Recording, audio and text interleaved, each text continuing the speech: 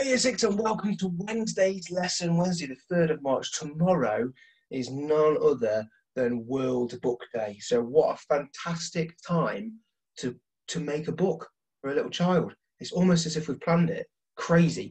So today what we're going to be looking at is creating the clear structure for our stories, which is sort of the plan. Okay, so we're going to be using a graphic organizer for this, and if you've been in Aim to Collect Your Resources last week, it is inside your pack. It's also on today's timetable as well for you, if you want to print one off as well. The reason why we do something like this is so it's easy for our audience to follow the story and also be entertained. So think back to those reasons. In fact, if I did this, some of you might actually recognise this. If I was to say, what's the purpose of the text, the purpose of the text, and if I did that, I bet then some of you might go, oh yeah. And then if I did put that letter in there, and if I put that letter in there, and then finally if I put that letter in there, pi. Okay, hopefully some of you might be thinking, oh yes, what's the purpose of any text? It's either to persuade somebody, it's either to inform somebody, or it's either to entertain them.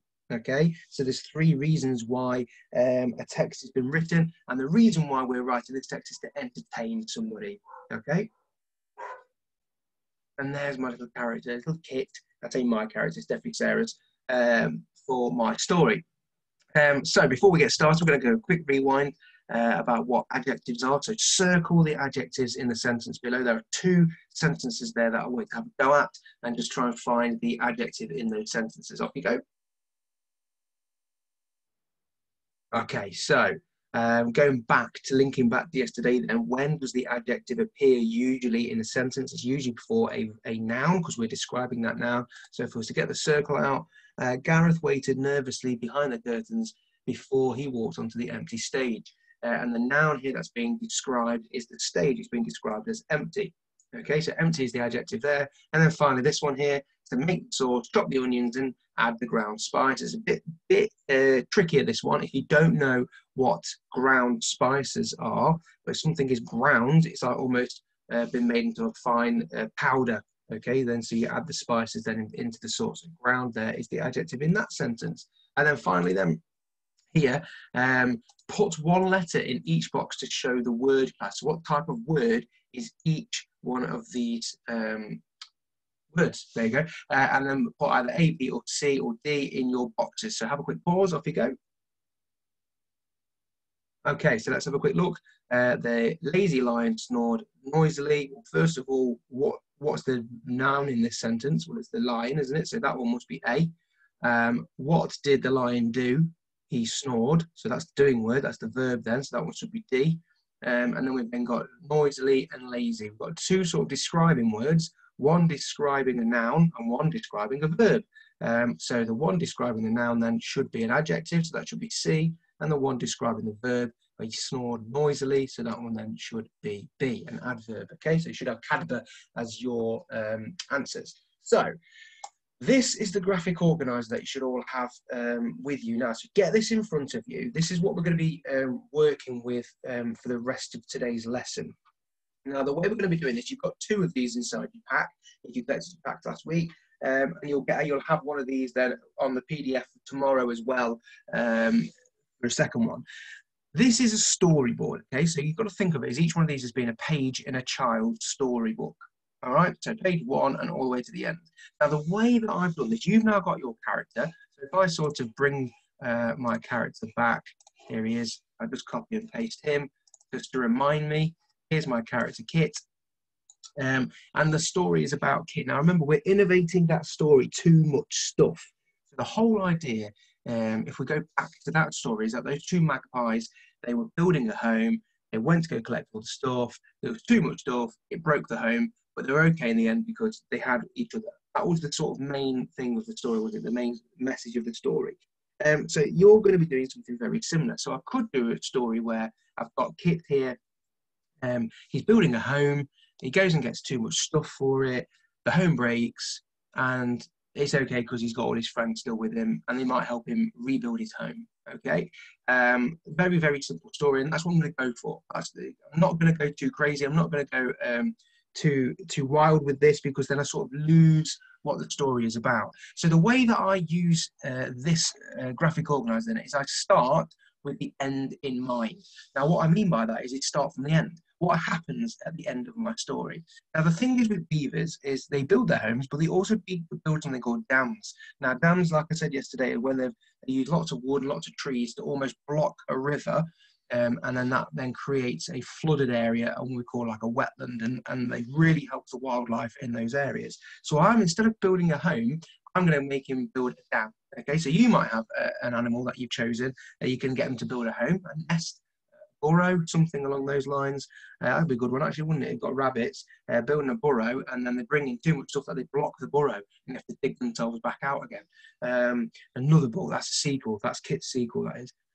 So I've started with this end here. So all the beavers help rebuild the dam. Okay, so I know then that my dam then must have to break. So because of that then, the one before that is the dam breaking, isn't it? Okay, so the dam breaks, ta-da, and there we go. Now I've started with the end in mind. So this one then would either be, you know, your nest breaking, your tree breaking, the burrow being blocked, the home breaking somehow, and then all the friends helping to rebuild it. Okay, we start then back at the front now, where this is how I personally do it. So then I'm introducing Kit and the setting, like you would do at any sort of story. We started the story yesterday introducing the two magpies, Ash and Meg, and the setting was in a tree. Okay, so Kit is a beaver, and the setting then would be near a river, because that's where they usually live. So that's then my first box here. I've then got 4 things, remember, that he's then got to find the stuff. So 4 of these boxes are going to be him collecting that stuff. But if I go with what happened in Too Much Stuff, the last thing would be here, wouldn't it then? And then the dam breaks here. So my last thing would go here, the broken chopping trolley. The one before that then would be then the rusty bike. The one before that then would be the dirty toilet. And the one before that then would be the torn trainers. So the thing that's happening in all these 4 ones, so what I'm going to do here to make it sort of really stand out in my head, I'm going to create little boxes around these ones, because these are the ones where he's just collecting things. So it's almost very repetitive in this story that they're just collecting something, okay? So they're the 4 things that are already written for me, really, because I did it yesterday. And then I just need something for this box. Well, what has he got to do? Before the dam breaks, what has he got to do here?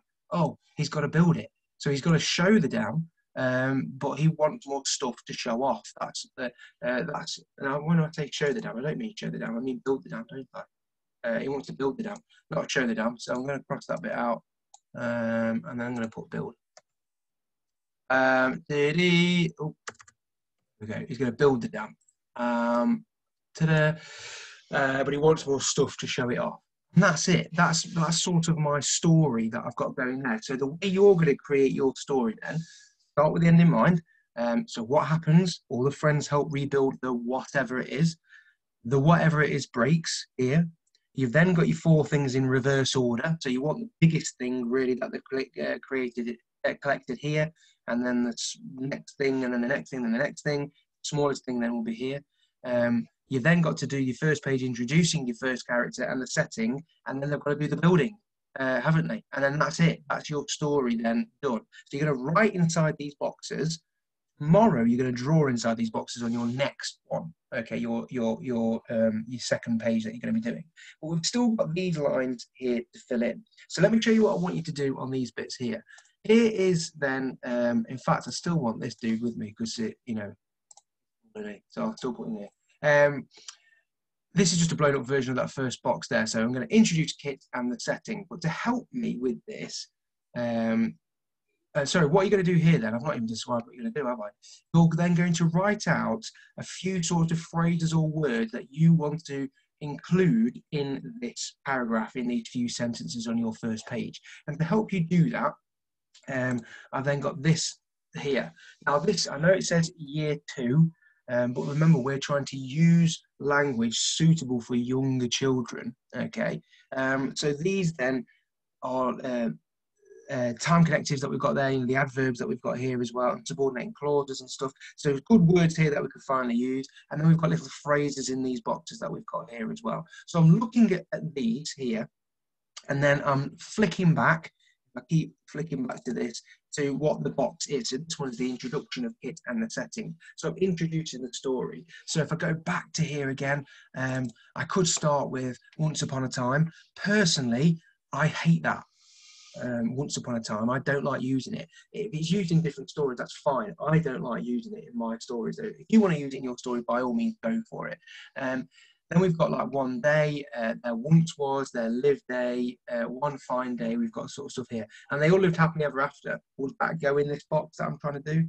No, because I'm doing the first box, aren't I? Okay. We've also then got settings down here. Castle, cave, forest.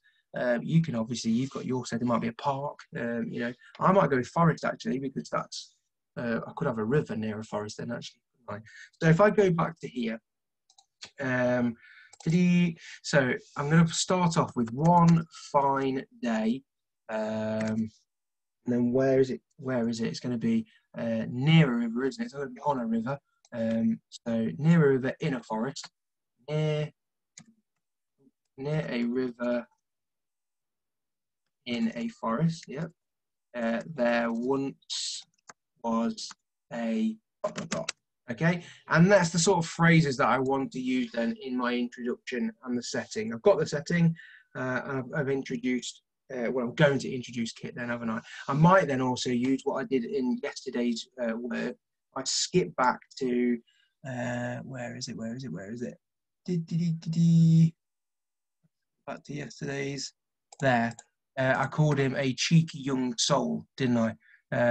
Who loves to collect anything. So I'm going to put that in today as well. There once was a, and I'm going to put cheeky young soul there, because I want to make sure I get those words in there.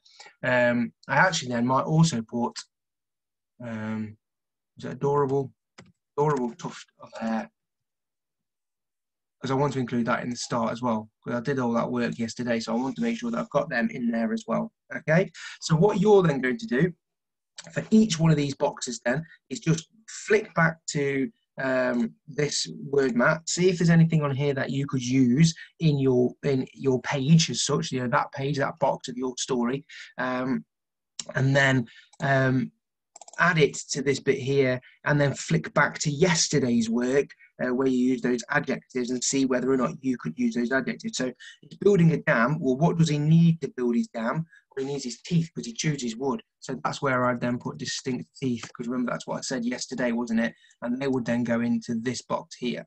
Okay, and then he might be swimming up the river with his magnificent broad tail, or whatever I said he had yesterday as well. All right, so by the end of the lesson then, you should have a very similar looking sort of storyboard with the writing in here, with then your sentence, also your phrases and words that you want to include in your sentences underneath as well.